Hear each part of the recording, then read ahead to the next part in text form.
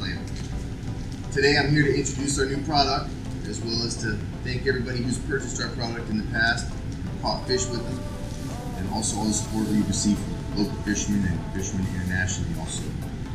Today we're bringing out Salty Tongue, which is a new type of bait that we produce here at our factory in Sebastian, Florida. What it is large tongues off of clams that have all the guts removed, so all you get is a tongue.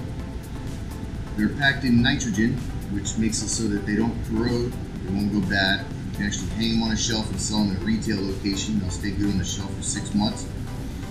And when you take them fishing, you just cut them open, use them for bait.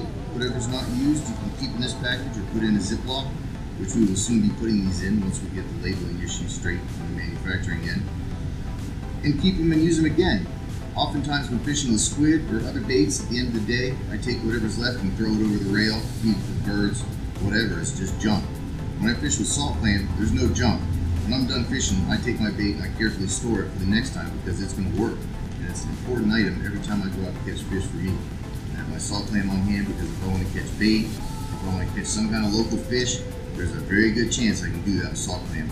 And I can keep it in my tackle bag for long periods of time and not worry about it going bad on me and letting me down, which is always disappointing. So anyhow, this will retail for $10, which is the same price as our Native Salt Clam.